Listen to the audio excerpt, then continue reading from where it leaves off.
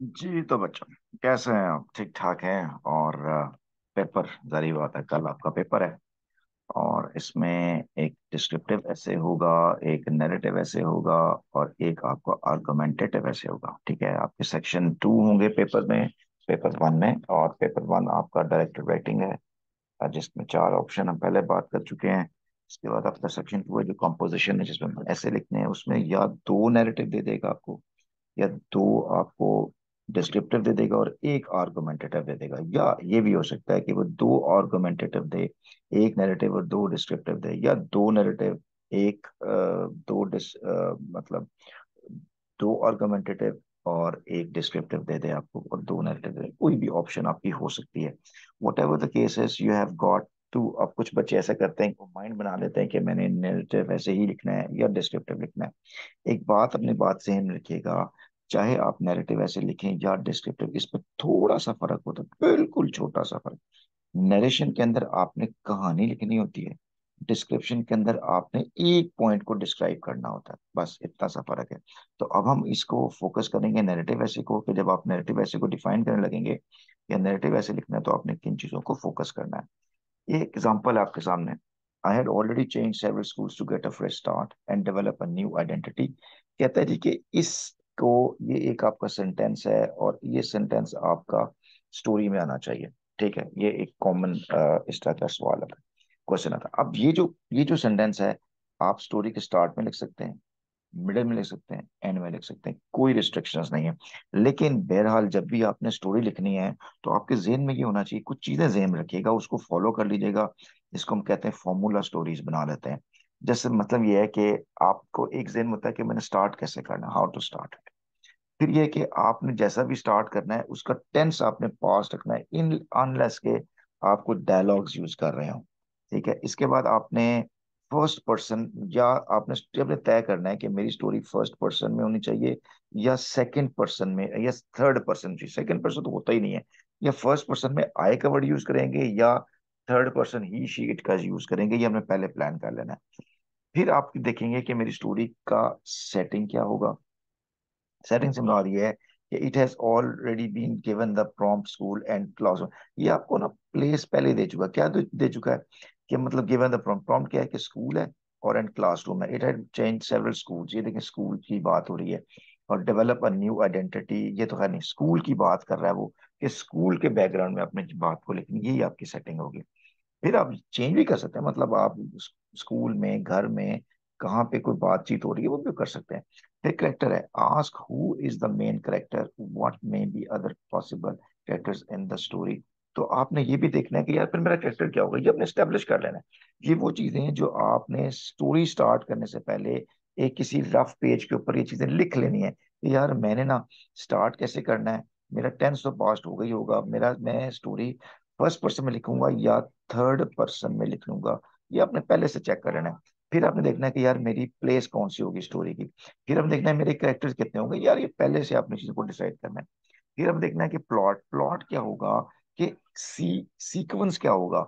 The story goes around a boy who fails to adjust to different schools till some factors help him to feel at home. Both internal and external conflict will be highlighted. अब आपने ये plot भी आपने बनाना है कि यार ये कहानी एक ऐसे बंदे की है जो इस तरह के हालात से गुजरता हुआ एक खास जगह पर पहुंचा। ठीक है ना, ये आपका प्लॉट होगा। और इसके बाद थीम बहुत इंपॉर्टेंट है। थीम से मुराद ये है कि आप एक जो स्टोरी लिखने लगे हैं, वो कैसी है, रेस्टिवनेस है, एंजाइटी है, and adjustment to new atmosphere है। ये इस टॉपिक के ऊपर आ रही है कि यार यहाँ पर ना एंजाइटी शो हो रही है, कि क्या आपके टॉपिक के अंदर हॉरर है, क्या आपके टॉपिक के अंदर सेटिस्फेक्शन है, क्या आपके टॉपिक के अंदर कोई ह्यूमरस फैक्ट है, क्या है। ये आपने ये खुद से भी डिसाइड कर सकते हैं आप। ये है वो 4 बेसिक एलिमेंट। सेटिंग कैसी होगी, करेक्टर्स क्या होंगे, प्लॉट क्या होगा, थीम क्या होगी। जब आप ये चीजें एक कहानी की शक्ल में लिख लेते हैं, तो नैरेटिव बन जाता है। ठीक है, एग्जांपल मैं आपको देता हूँ। फॉर एग्जांपल हम स्टार्ट किया, आई हैड ऑलरेडी चेंज। देखिए हमने आई से स्टार्ट किया, तो आपका फर्स्ट पर्सन है। I had already change several schools to get a fresh start and develop a new identity. अब देखें यहाँ मैंने ये जो डेवलप यूज लिखा है, डोंट यू थिंक दैट कि ये ग्रामर की मिस्टेक है? मतलब क्यों ग्रामर मिस्टेक है? आपने कहा I had already changed several schools to get a fresh start and developed a new identity. Developed, ठीक है? तो I had already changed several schools to get a fresh start and develop, and I had already changed, यहाँ पे developed ही आना चाहिए था, ये तो prompt ही गलत है यहाँ पे, and developed a new identity. This was third school that my parent, अब देखें, ये कहता है कि I had already changed several schools to get a fresh start and developed a new identity. एक नई आइडेंटिटी मेरी डेवलप हो चुकी थी, मैं सेवरल स्कूल जो है ना वो ज्वाइन कर चुका था। अब यहाँ से अपने बात स्टार्ट किया कि this was third school that my parents selected for me to join. इसका मतलब ये है कि वो जिस स्कूल में जाता था वहां सिलेक्ट ही नहीं होता, वहां पे वो एडजस्ट ही नहीं होता था यहाँ पे, ठीक है? अब इसमें अगर मैं कहूँ कि ये आपने थर्ड पर्सन करना है, तो आपने यहाँ पे नाम ले देना है कि mister John had already change several school to get a fresh start and developed his new identity, तो फिर आप हिज के साथ आ जाएंगे। आई और माई आपका फर्स्ट पर्सन है, ठीक है, got it. It was my first day, it was my first day there, तो अगर आप थर्ड पर्सन में लिख रहे हैं तो क्या लिखेंगे? It was his first day there. तो माई पेरेंट्स की जगह हिज पेरेंट्स आ जाएगा। My parents came to drop me to the school, they came right inside to the headmaster office and talked to them for a while. I was ushered by a page boy to my class. अब आपने पूरी setting बना दी, school में कैसे गए, अम्मा अब्बा कैसे आपके साथ गए, वगैरह वगैरह। ऑब्वियसली थर्ड में किसी और की स्टोरी होगी obviously. that the moment I reached in front of my class, अगर इसको थर्ड पर्सन में लिखेंगे तो लिखेंगे the moment he reached in front of his class, the teacher in the class noticed his presence and sang in a cheery voice. अब आपने देखा कि ये डिस्क्रिप्शन, ये छोटी मोटी डिस्क्रिप्शन दे रहे हैं कैरेक्टर्स की।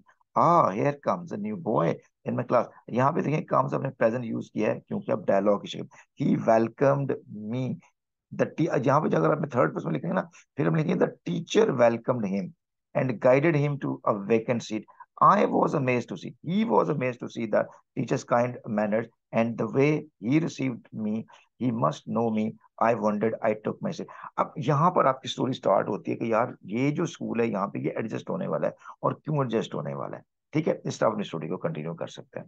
You got it. इस तरह से मैं आपको एक और एक इसमें ये भी देंगे, एक्सप्लेन करेंगे हु वाज द बॉय, कौन था, who convinced him to stay at school, किसने उसको कहा कि ये स्कूल आपके लिए बेहतर है, इसमें आप एडजस्ट हो जाएंगे, ठीक है जी। इस तरह से एक और बड़ी इंपॉर्टेंट चीज, स्टोरी कैसे डेवलप होती है, ये बात बात कर चुके हैं कि आपकी स्टोरी में एक्सपोजिशन होना चाहिए, कॉम्प्लिकेशंस होनी चाहिए, राइजिंग एक्शन होना चाहिए, क्लाइमैक्स होना चाहिए, डिनोमेंट होना चाहिए, और फिर रेजोल्यूशन होना चाहिए। ये कितने फैक्ट्स बनते हैं? 6 फैक्टर्स बनते हैं। Exposition, complication, rising action, climax, डिनोमेंट and resolution. X में क्या मतलब है? The scene is set and the character are introduce, कि आप बताते हैं कि आप किसकी बात करने लगे हैं। फिर उसमें कॉम्प्लिकेशन आना शुरू हो जाती है, यहाँ तक इस एक्शन राइज पहुंचता है, क्लाइमेक्स पे चला जाता है। फिर क्लाइमेक्स पे एक ऐसी जगह पे आ जाता है जहाँ पे इतनी टेंशन है कि पॉइंट ऑफ नो रिटर्न आता है, और फिर आहिस्ता आहिस्ता चीजें रेजोल्यूशन की तरफ जाना शुरू कर देती हैं। जैसे ये गाय डी मॉप्सन का एक बहुत बेस्ट जो है ना वो क्लासिक स्टोरी है, द नेकलेस के नाम से। आप इसको समझ सकते हैं कि इसमें क्या है। The necklace is one of the best short story. It revolves around a life of a clerk in a ministry of education and his extraordinary beautiful wife Matilda. अब ये मेन कैरेक्टर है, मैथिल्डा है, और उसका husband है। She borrows, कौन? Matilda borrows करती है an expensive necklace from her friend to ball, but loses its when they are returning home.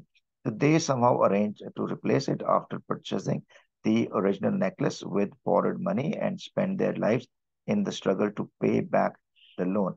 After several years, they met the same friend again.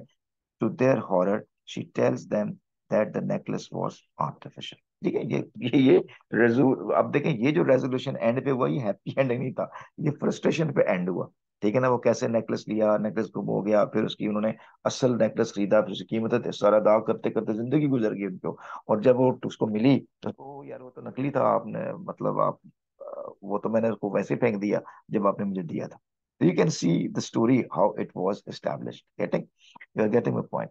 ठीक है जी। इसके बाद ये आप देख लें कि ये आपकी डेनोमेंट क्या होगा, मिस्टर लॉयल और मिसेस मैथिल्डा, इंट्रोडक्शन है। ये इसका Matilda was poor wants to look rich, ये उसका वो कॉम्प्लिकेशन होना शुरू हो गई है। यहाँ पर चीजें क्लाइमेक्स पे गई हैं, और यहाँ पर आकर क्या हुआ है कि वो inner happiness dash to ground, ये वो पॉइंट ऑफ नो रिटर्न पे गए हैं, और यहाँ पे रेजोल्यूशन हुआ कि असल में क्या हाल होना है। तो ये स्टेप बाय स्टेप जब स्टोरी लिखते हो ना, तो ये कोई भी स्टोरी आप लिख सकते हैं। इसी तरह से आपको ये स्टेप पता होना चाहिए, तो आप इस तरह स्टोरी जो है वो लिख सकते हैं। ठीक है जी, I hope so you got that point. Come to the next one. ये वो स्टोरी है जो आपकी स्टूडेंट्स रिस्पॉन्स में से ली गई है। इसको ग्रेड ए दिया गया। हम देखते हैं कि इसको ग्रेड ए किस शक्ल में मिल गया। इसको डिटेल से पढ़ेंगे। कहता है it was the day of the party. देखिए कितना सिंपल सेंटेंस लिखा हुआ है। सिंपल सेंटेंस है, कोई किसी के कॉम्प्लेक्स नहीं है, लेकिन एक उसने डैश लगा के इसको एक्सप्लेन किया है। The day everyone at school has been waiting for all through senior years. ये उसने फुल स्टॉप लगा दिया। सिंपल, देखिए कोई इसमें कॉम्प्लिकेशन नहीं है। कहीं कहीं वो सेंटेंस वैरायटी को चेंज करेगा और ए ग्रेड ले देगा।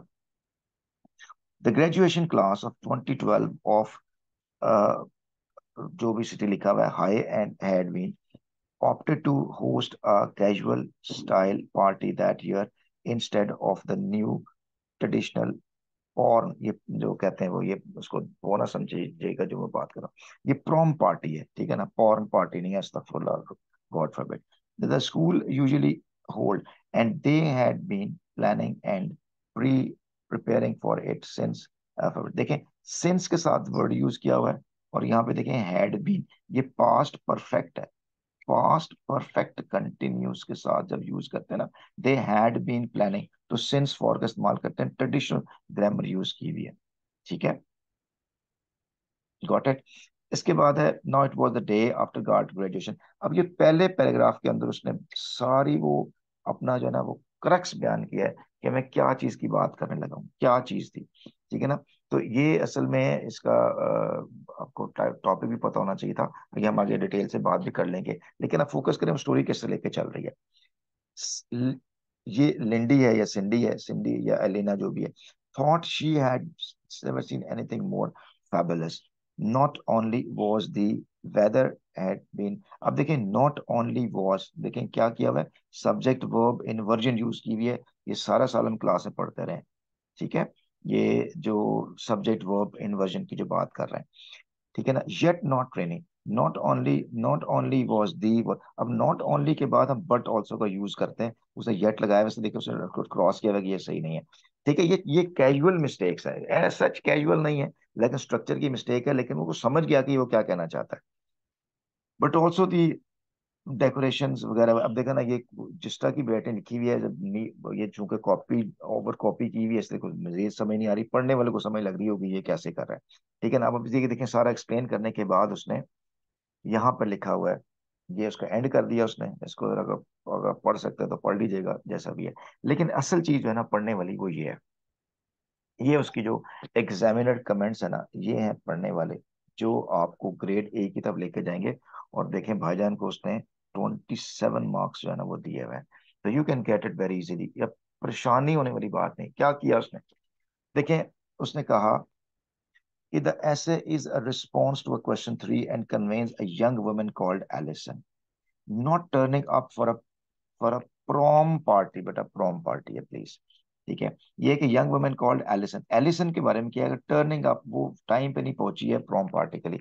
The essay correctly interprets failed to turn up. अब ये देखो कहता है कि ये था कि fail to turn up, topic भी यही था कि वो फेल टू टर्न अप। तो फेल टू टर्न अप को करेक्टली क्या किया, इंटरप्रेट्स कर दिया उसने। ये था मेन चीज उसकी।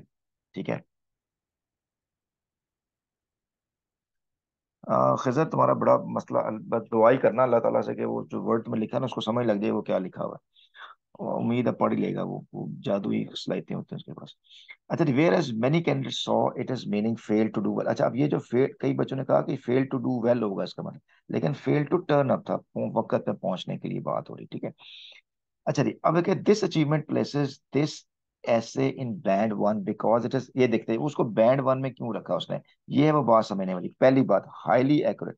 हाईली एक्यूरेट का मतलब है जो बात वो बताना चाहता था ना उसने एक्सप्लेन कर दी है, पहली बात। In its language while the content creates great interest. Very important.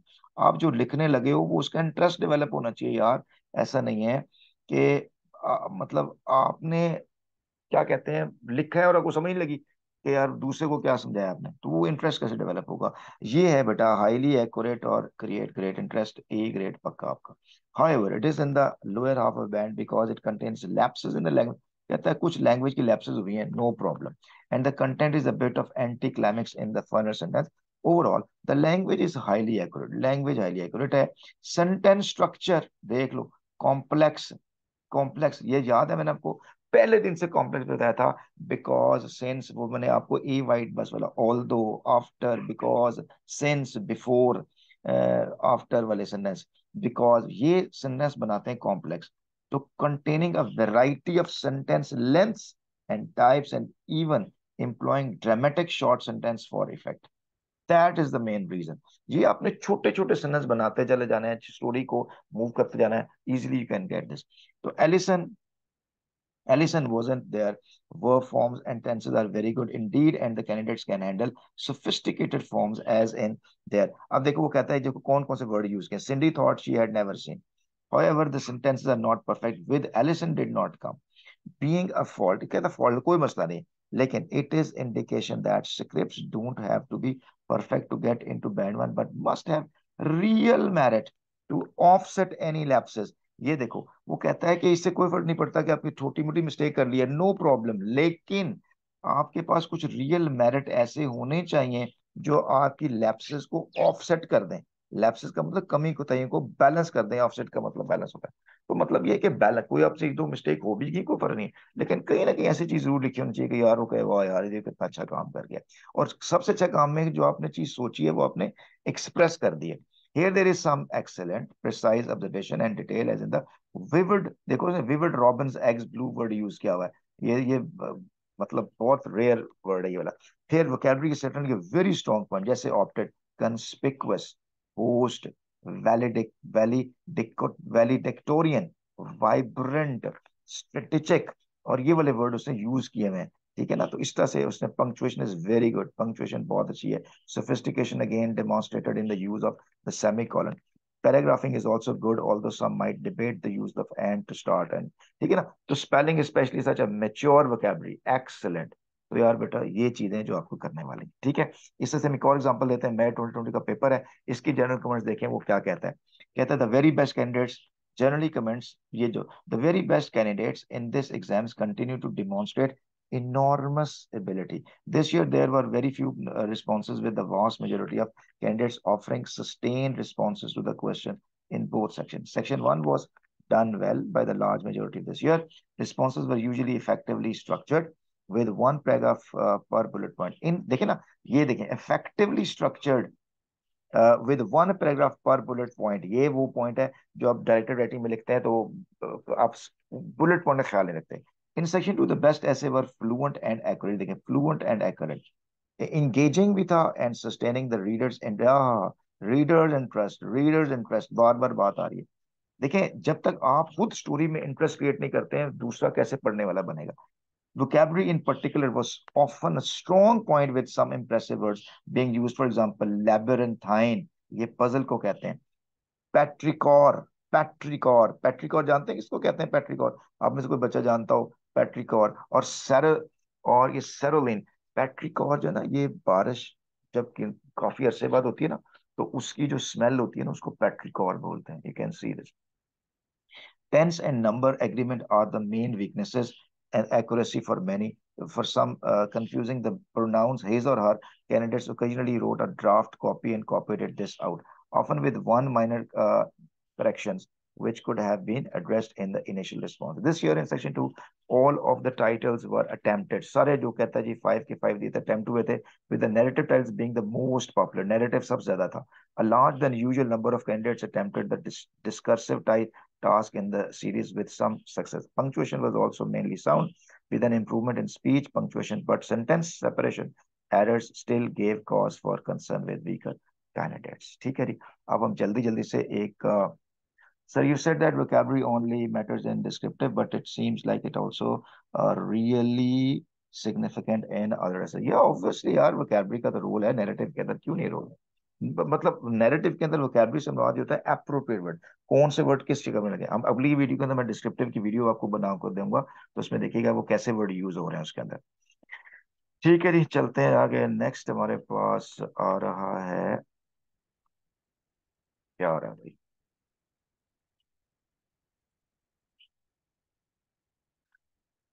नाराज हो गया भाई, चल ही नहीं रहा, आ गया। वालेकुम। देखिए जी, write a story in which includes sentence when they opened the jewelry box they could not believe what was in it. ठीक है। ये भी मैं रिसेंटली स्टोरी किसी अच्छे से बच्चे ने भेजी है मुझे।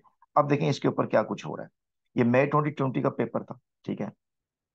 और इसके अंदर क्या कुछ हो सकता है जी।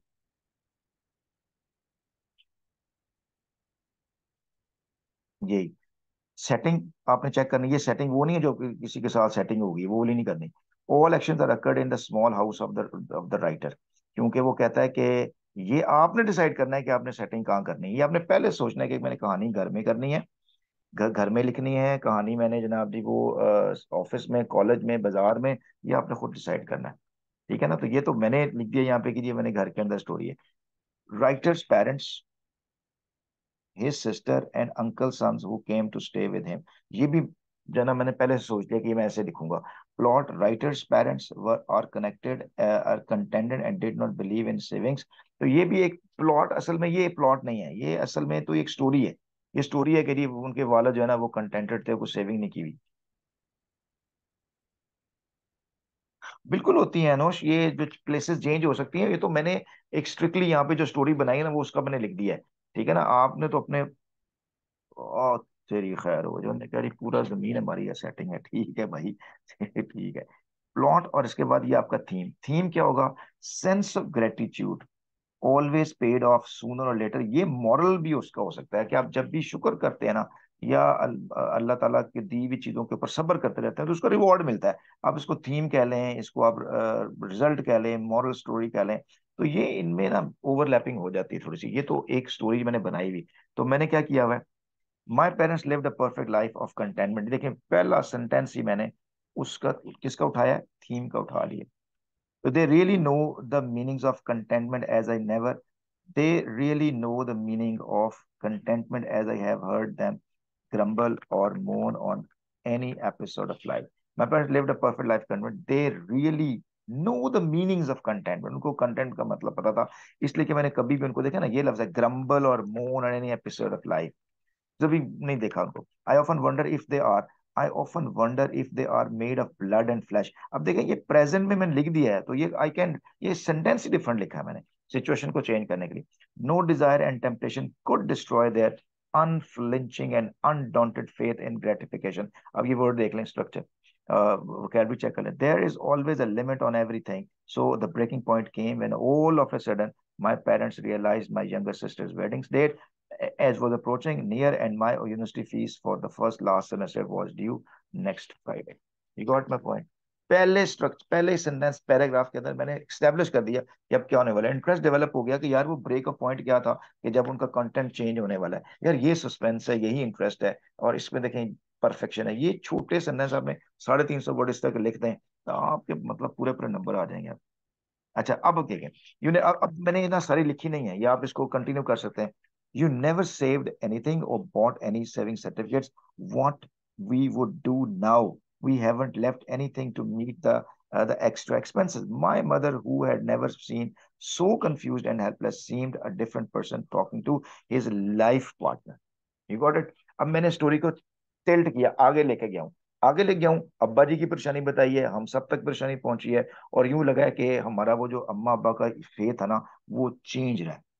ठीक है नहीं, क्लियर हो गया, चेंज हो गया, गड़बड़ हो गया, सब कुछ फिट हो गया। अब इसको जैसे मर्जी ले दें। लेकिन जब आपने कहना राइट स्टोरी, इसमें when they open the jewellery box they could not believe what was in it. तो ऑल ऑफ अ सडन जो अभी क्या हुआ है कि writers parent, his sister and uncle sons who came to stay with him, वो आए हैं, उन्होंने देखा है, और उन्होंने अभी को बॉक्स उठा के दिया है, और पता चला कि उसके अंदर इतने पैसे दे के वो सारे हालात आपके बेहतर कर सकते थे। तो आप किसी भी सेटिंग के अंदर ये चीज ऐड कर सकते हैं, how they were happy and how it was the thing ended happily. You got my point? इस तरह आप इसको लिख के चल सकते हैं। तो right a story in which include the essay to see everyone wanted to meet him। एक और इस तरह की स्टोरी है। Right a story which include, इसमें यह है कि it was easy to see why everyone wanted to meet him। इसके ऊपर जो है ना वो क्या क्या रिस्पॉन्सिव है। This was the most popular choice in section. This was an accessible sentence to use, and many candidates clearly enjoyed it. So almost all candidates found the given sentence was very easy to in, integrate convincingly into the narrative without changing the wording. The great strength of the writing I responses to this question was the sensible structure employed by most. The center of attraction was usually a well-known celebrity. Well-known celebrity. or sports person, and most of the person followed a similar pattern of the celebrity or sportsman always having been a favorite of the writer. They were then praised for their talent and personality, and quite by chance eventually met the writer in happy circumstances, usually at a concert or a game where the writer managed to get an autograph or some other souvenir. In other response, the story involved a hands अब देखिए ये एक लोगों ने ना अक्सर response दिया ऐसा. फिर वो कहता है कि एक और रिस्पॉन्स में the story involve a handsome and beautiful few students in the school. The new students often became the boyfriend or girlfriend or the writer often after initially seemingly to favor others. Most of these stories were optimistic in outlook and led to some strong characterization, though through the story of convincing dialogues. Used sparingly and properly punctuated speech can be highly effective. Some candidates overuse the dialogues. ये देखें, overuse the dialogues. ये नहीं करना आपने. Overuse the dialogues, which prevented them from showing a full range of vocabulary. Not all the stories ended well. Some of the characters were a great disappointment when met in person. Some narrators felt overwhelmed in the company of. ये सारा बता रहा है कि किसने कैसे story लिखी है और किसके अच्छे अच्छे ग्रेड्स आए हैं. ठीक है जी. चलो जी, नेक्स्ट हमारे पास क्या आ रहा है यहाँ पे. Right story about a person with a hidden talent. इस पे स्टोरी क्या लिखी जा सकती है, वही आप इसकी अक्टूबर 22 का है, ये मैंने लिखी हुई है. This one other popular choice, most of the stories were rags to, अब देखें रैग्स टू रिचेस के साथ किया, and there were many intriguing hidden talents on one typical story involve the bad boy by the class वगैरह वगैरह, ये सब इसको देख लेते हैं. जो भी है एंड में देखें variation in sentence types and simple vocabulary. The best response contain sentence type and the length of a great variety with excellent vocabulary and punctuation. Paragraphing which helps the reader was also a characteristics of the better book. ये बेटा जी बार बार चीज इसके अंदर आ रही है. ठीक है. चलें जी, नेक्स्ट हमारे पास बात आ रही है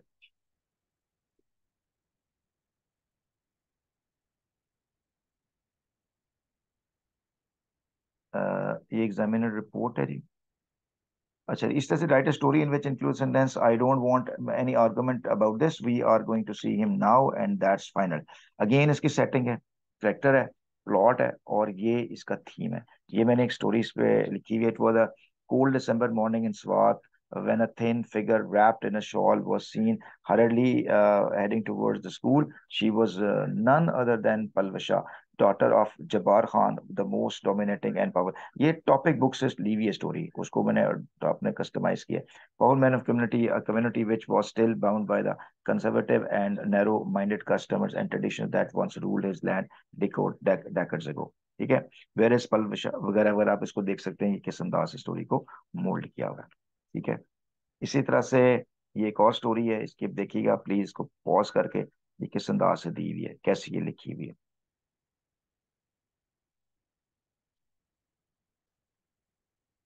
इस तरह से ये एक और स्टोरी है, इसको भी आप देख लीजिएगा, ये किस अंदाज से की हुई है. मेरा ख्याल है कि जब आप ये काम थोड़ा सा पढ़ लेंगे ना इसको, तो आपको एक अच्छी तैयारी हो जाएगी आपकी कि यार मैंने किस अंदाज से चीजों को एक्सप्लेन करना है यहाँ पे. ठीक है जी.